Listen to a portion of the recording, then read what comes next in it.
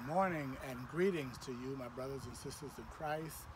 To all of my Abyssinia family, we greet you today once again in the name of our Lord and Savior Jesus the Christ, who has made all things possible and has even brought us together once again on this day. This is a beautiful Sunday morning in the Lord's kingdom, and we thank God that we are a part of what He is doing. Today we're going to do something a little bit different, as of course this is the first Sunday in June, so this is our Communion Sunday. And so what I'm going to ask of you now is that if you would gather together your communion supplies as I continue to talk, turn up the volume so that you can continue to hear me if necessary, but we're going to ask that you would prepare your communion now, that you might have it with you during the discourse of today's message. So today, where our message is going to be concerned and focused on communion. So we're just asking if you would just gather that while we are continuing to talk to you. We know that this week and for the last couple of weeks, all of us have been inundated with everything that is taking place in and around our nation's capital and the United States, and even global-wise, so many countries around the world. All of the protesting that is taking place for the declaration of human rights and justice and recognition of the African American people.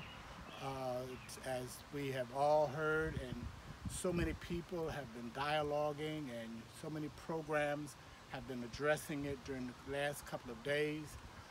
And I will be no different, but I won't do that on today. I think there are so many voices that are already being spoken. So we won't inundate you in this time and in this moment with that.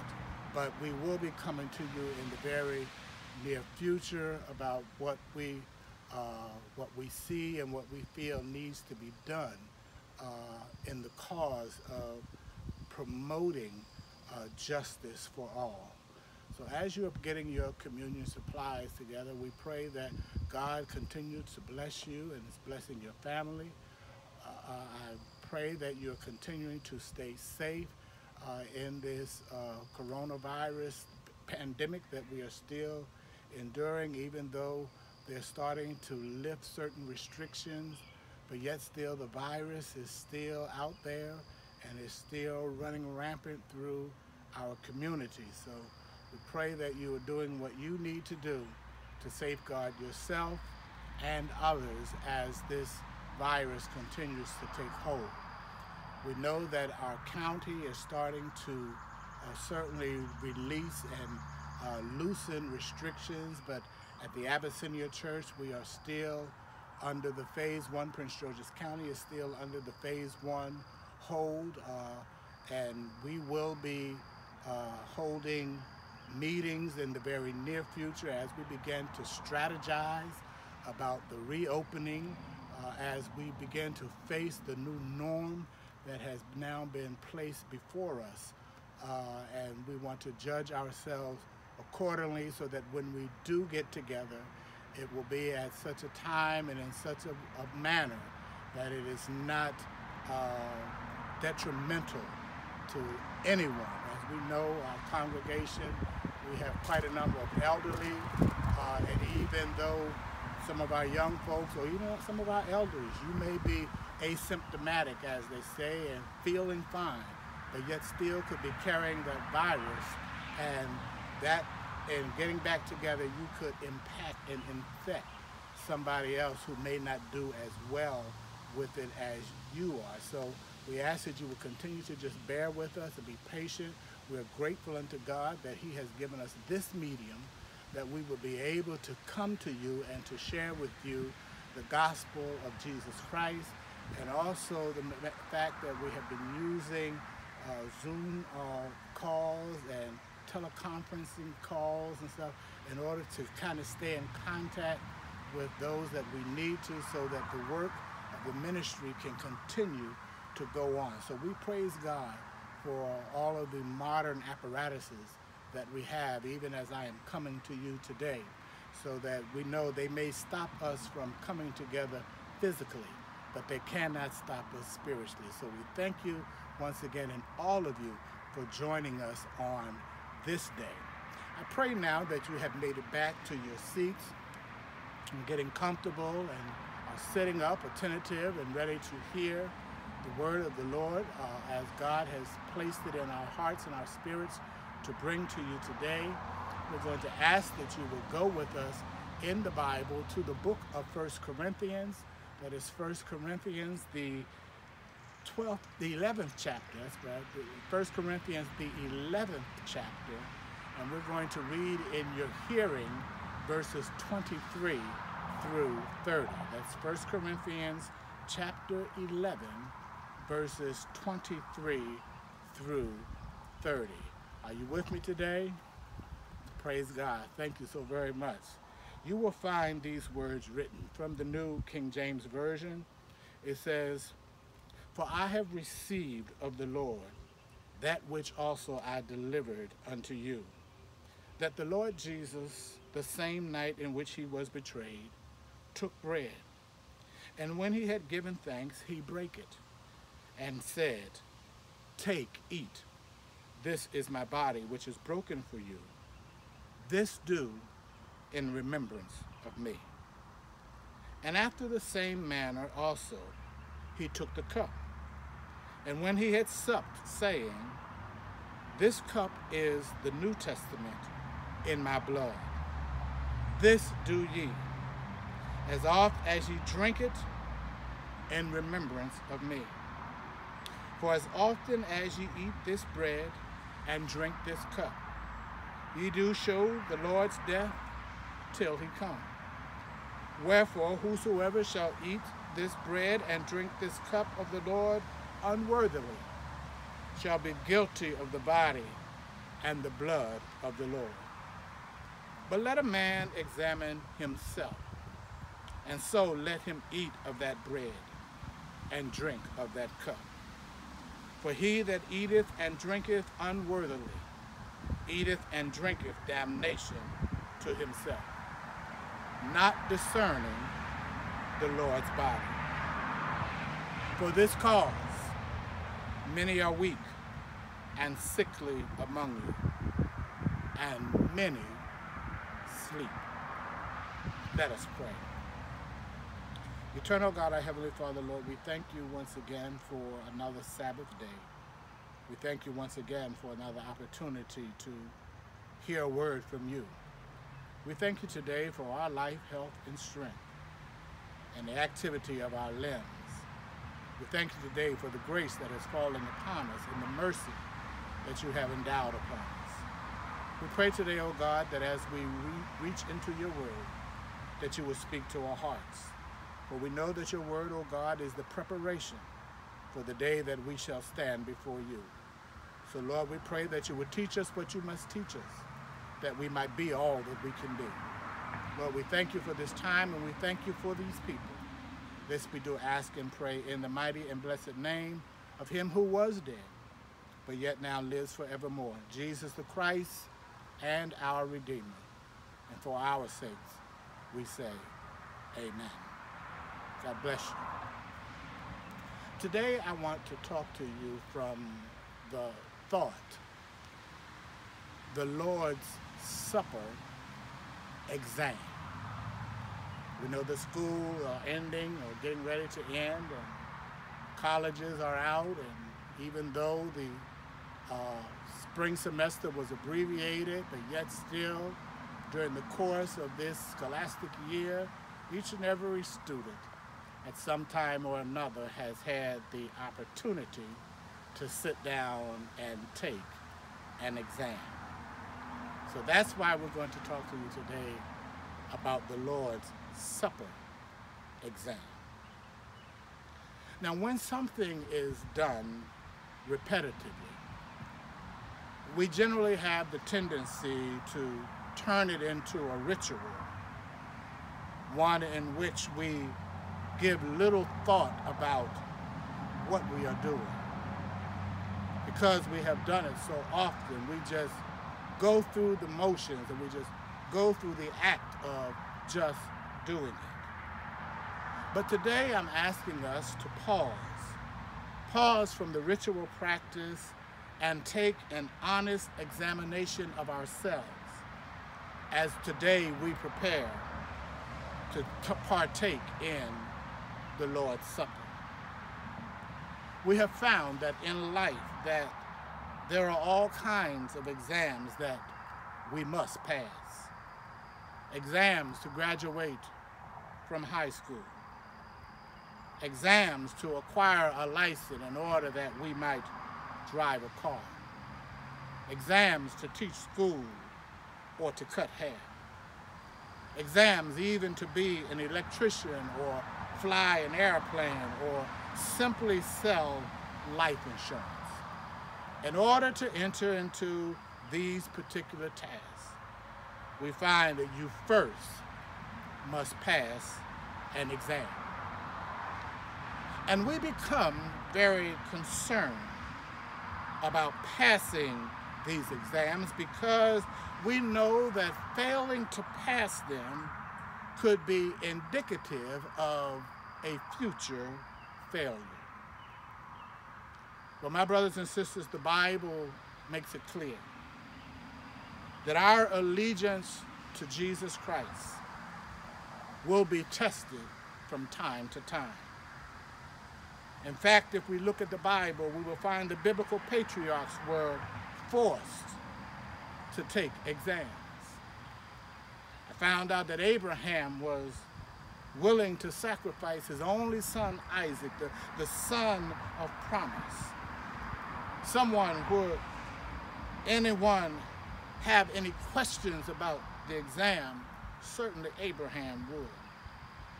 And after preparing the sacrifice and being spared by an angel's hand, God said, "Now I know that thou fearest God, because thou hast not withheld thine only son from me." Abraham passed his exam. But then there is also Moses. The question was, would he settle for a chance to be a ruler of a great nation? Would he seize the opportunity to have great riches and fame? Or would he suffer with the people of God?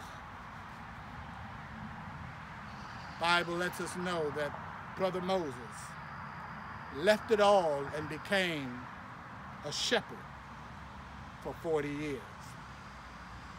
So Moses, therefore, passed. Let us look at Daniel.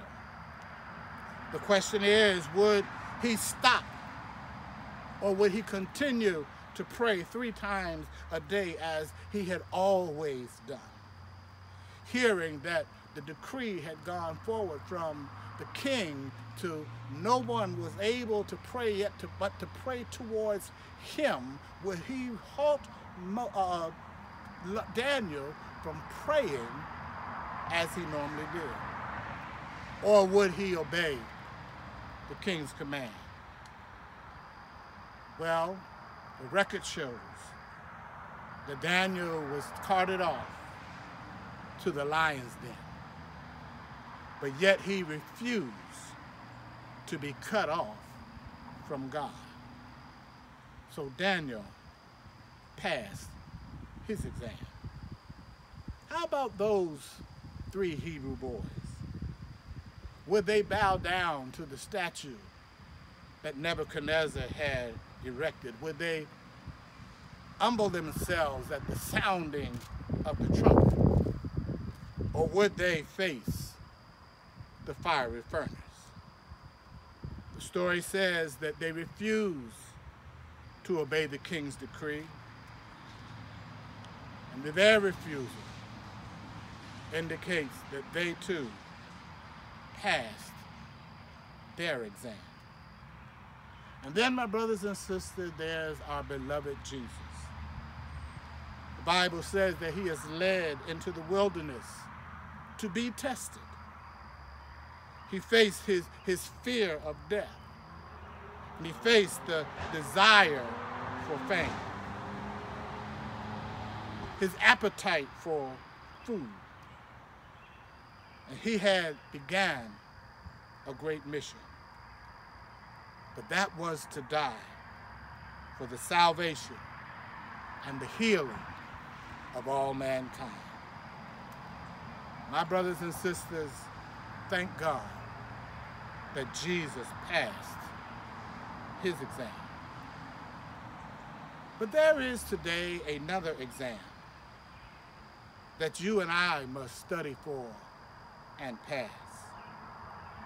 And I call it the Lord's Supper self-assessment exam. And the question that is put before us is, can you pass the Lord's Supper exam? Whenever the Lord's Supper is celebrated, we must remember that there is a certain way that we approach before we access the Lord's table. When we come to the Lord's table, we are to be not only in the right standing before the Lord vertically, but we also must be in right standing amongst our brothers and sisters horizontally. And so Paul, in the text, is informing us that there were some irregularities in the way the Corinthians were celebrating the Lord's Supper. The behavior of some was taking away from the spiritual significance of the Lord's Supper. So Paul found it necessary to revisit his teachings on the doctrine of the Lord's Supper. And what he describes is appalling. He observes some digesting the Lord's Supper and pretending to be Christians. And so this inspired him to give us a threefold outline to help straighten out this derogative situation. The first thing Paul addresses is the purpose of the Lord's Supper. And he says there in verses 23 through 25, he says there, "For I have received of the Lord that which I also delivered unto you, that the Lord Jesus, the same night in which he was betrayed, took bread, and when he had given thanks, he brake it and said, Take, eat. This is my body, which is broken for you. This do in remembrance of me. And after the same manner also he took the cup, and when he had supped, saying, This cup is the New Testament in my blood. This do ye as oft as ye drink it in remembrance of me." The Gospels of Matthew, Mark, and Luke all record the Last Supper that Jesus had with his disciples the night before he died. And each writer describes Jesus giving thanks or blessing the bread and the cup, and then giving them to his disciples, saying that this bread is my body, and the cup is the blood of the covenant, or the new covenant in his blood. And in Luke, Jesus says, "Do this in remembrance of me." as we partake of this observance today, we need to remember the awful price that Jesus paid to save our soul. Remember that when he died on the cross, he was dying in our place, and that he suffered so greatly before hanging his head in the locks of his shoulder. And he says unto us, remember me. Remember that he was wounded for our transgressions. Remember that he was bruised for our iniquities. Remember that the chastisement of peace was upon him. And remember that it is with his stripes that we are healed. Remembering that is the purpose of the Lord's Supper. And the second thing that Paul addresses in verse 26, he addresses the practice of the Lord's Supper. For there in verse 26, he said, for as often as ye eat this bread and drink this cup, ye do show the Lord's death till he comes. And my brothers and sisters, whenever we digest the bread and drink from the cup, we need to remember that Jesus died, but 3 days later, he rose from the dead.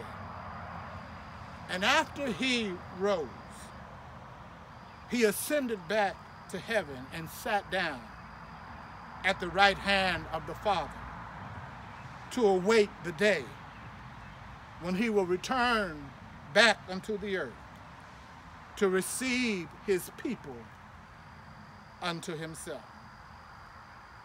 And I know some of you may be saying, I already know all of this. And I don't question it, and I don't doubt that you do. But as Jesus said, remember me.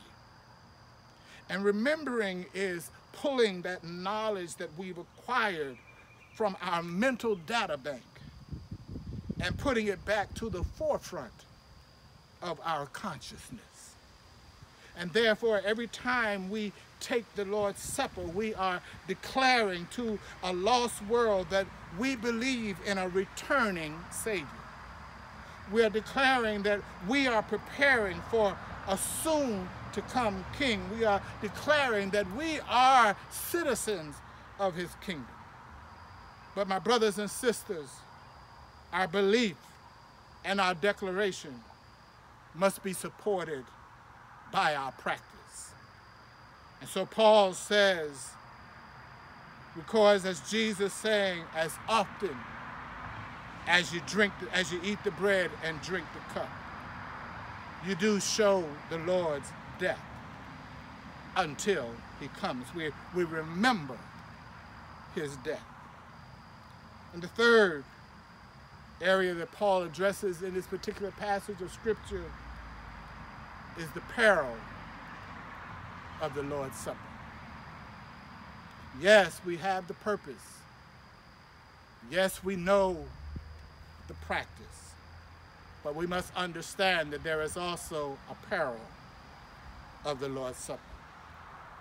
For there in the 27th verse, we will find the words that says, wherefore whosoever shall eat this bread and drink this cup of the Lord unworthily shall be guilty of the body and the blood of the Lord.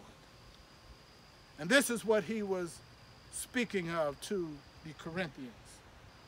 For the Corinthians were abusing the Lord's Supper as a meal for their physical being and not for their spiritual.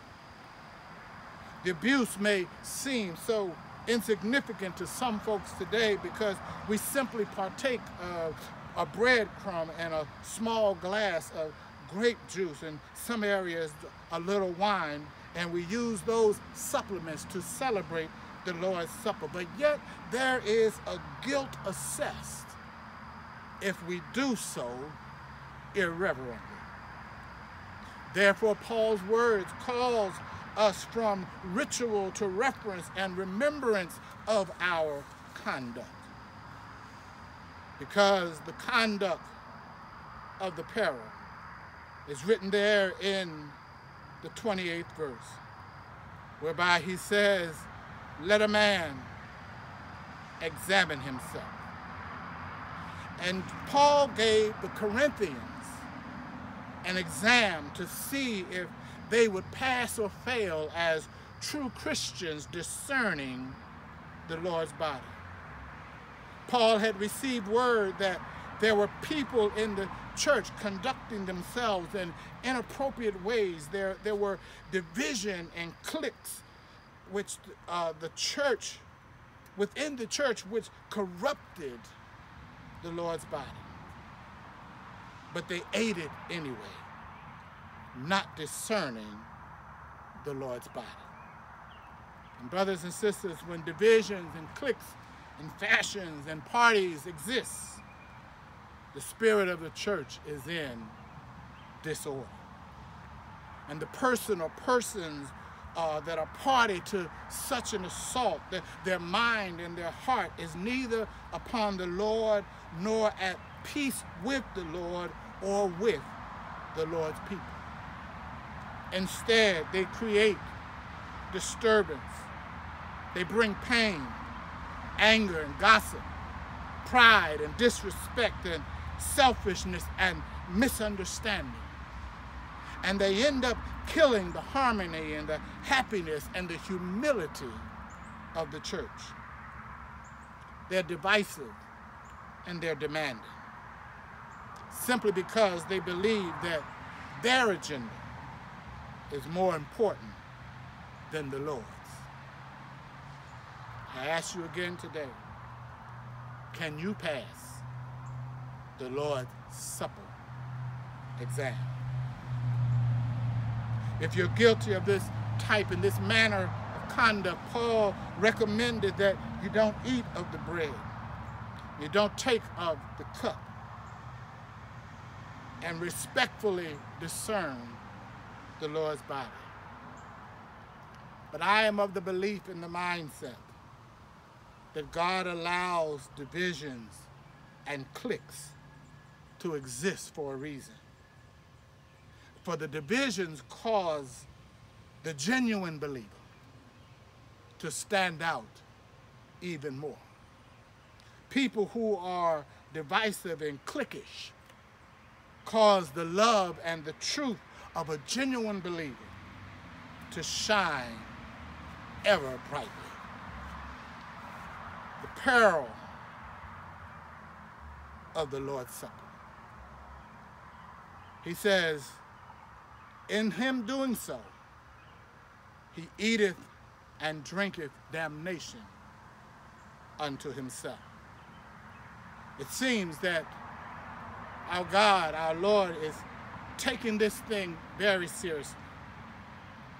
And so he expects us to deal with our sins before we partake of the bread and of the fruit of the vine. And that's why, my brothers and sisters, prior to engaging in the Lord's Supper, we have a time for prayer. And I'm here to let you know today that God has not changed his mind. But Paul also addresses a confusion in the peril. He says, not discerning the Lord's body. And the fact is, the reason that some in the Corinthian experience could not discern whether they were taking the Lord's Supper or not was because, as we read in the 21st verse of the 11th chapter, we read that there were drunkenness among them. And so this is the abuse that Paul is talking about in his discourse. The Corinthians were having the Lord's Supper at their social gatherings, and some got drunk and could not discern the fact that they were actually participating in the Lord's Supper. And this, my brothers and sisters, is very disgraceful. And it is condemned, a condemnation for which God would bring judgment. But out of all of this, there is also a character in the parable. He says that for this cause, many are weak and sickly among you, and many sleep. The judgment that came to those for their unholy manners, for their actions at the communion table of our Lord and Savior Jesus Christ, was to experience poor health and some even death. Even today, gross irreverence is not tolerated by God. Some folks think that nothing is happening to them. They just do what they want to do, how they want to do it, and come to the Lord's table and everything is all right because God doesn't do something in the instant, in the moment, that they feel as though everything is all right. But the Corinthians, my brothers and sisters, were so rank in their abuse of the Lord's Supper that God had to act in a severe manner in disciplining them. And his discipline included both sickness and death.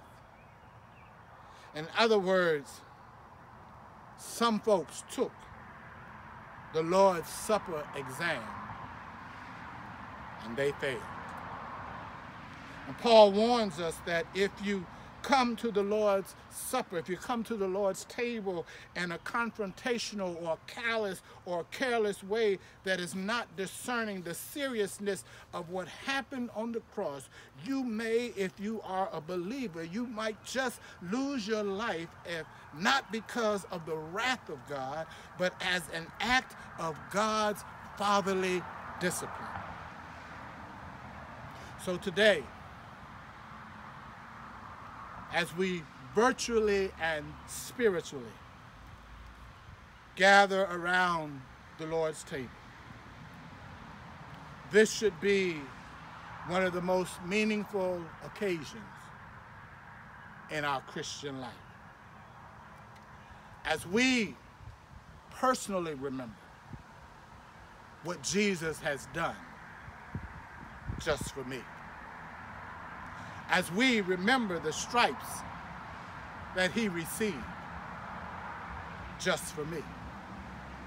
As we remember the cross that he bore just for me. As we remember the blood that he shed just for me. As we remember the life that he surrendered just for me. That is the price that he paid just for me. And today, this is our exam that we must seriously consider before presenting it unto our Lord. Because one day, we shall receive its grade. And it shall be graded as pass or fail. Let us pray.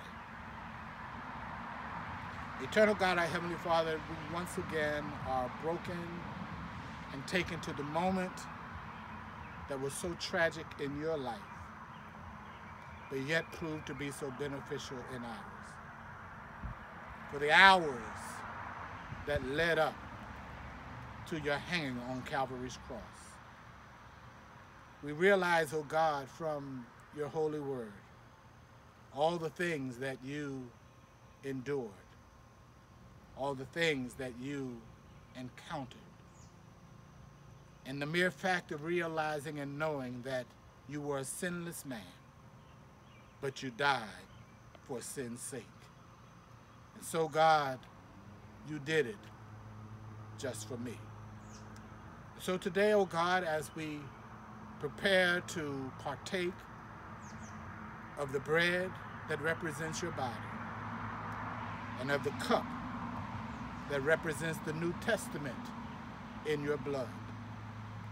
We come, so God, with a fresh awareness of not only what you have done, but also what you expect of us to do.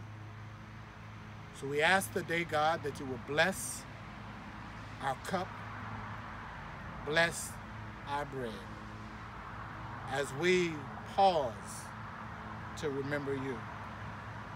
We remember your sacrifice. We honor your memory. And most importantly, Lord, we ask for your forgiveness. And today, God, as we come to your table, we also ask a special prayer for our brothers and sisters who are taking a stance on today for justice, as they're marching around in every major city and minor town all over the world. We ask, oh God, that you would be with them. And if it is according to your will, oh God, that you would move the hearts of those who are in leadership, that they might rise up and hear the cry of the people. And Lord, we will know without a shadow of a doubt, it was only us who made the cry, but it was you who moved the heart. So Lord, we ask your blessings upon us now as we continue to move forward. In the blessed and holy name of our Lord and Savior Jesus Christ, we do remember. Amen. And now, my brothers and sisters,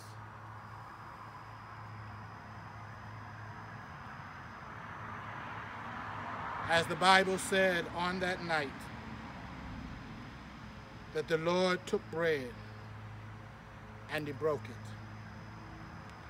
And he said unto his disciples, take ye, eat, for this is my body, which is broken for you.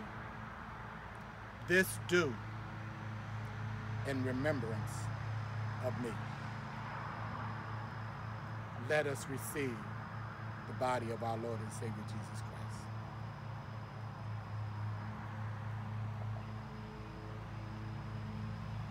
Amen. And he continue on, and it says, after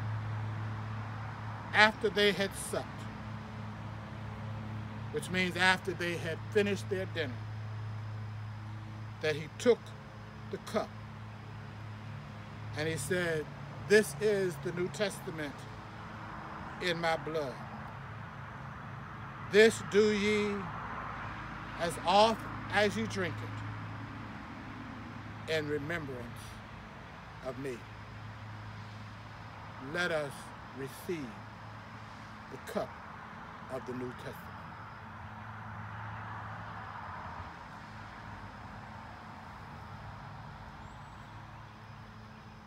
Amen. And now, my brothers and sisters, that we have once again partaken of the Lord's table, we have once again shared the Lord's body and his blood. Let us go forward into the world and into the lives in which God shall lead us, and to represent and to tell the world of a living Christ who is coming back again to receive those who are his people. And that anybody who would surrender themselves unto the Lord and accept him as their personal Savior shall be covered by the acts that the Lord has done for us on the Calvary. We thank you once again for tuning in and being with us today. We appreciate your continued support. And again, we ask that you can visit us at www.abyssiniabaptistchurch.org.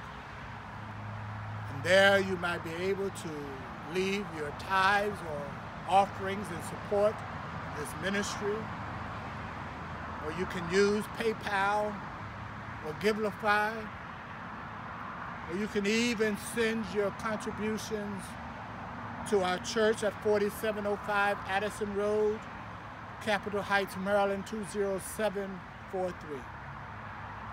But we thank you always for supporting this ministry. And on this first Sunday in June, we want to take this opportunity now to recognize all of our June birthdays and anniversary celebrations. We celebrate along with you on your special day, and we pray that God's blessings will be upon you as you go forward. But once again, brothers and sisters, I take this time to thank you and pray God's blessings upon each one of you. Until